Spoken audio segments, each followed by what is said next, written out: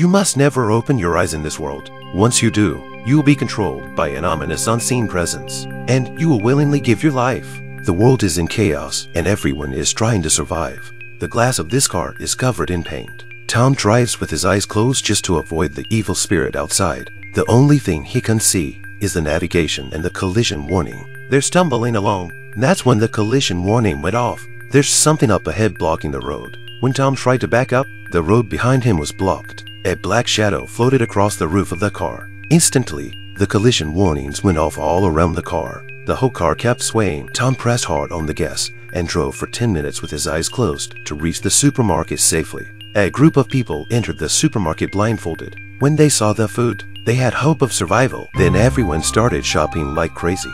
At this point, Douglas suggested that we could all stay at the supermarket, but Mallory didn't agree because there were still a few people at home waiting for them to return.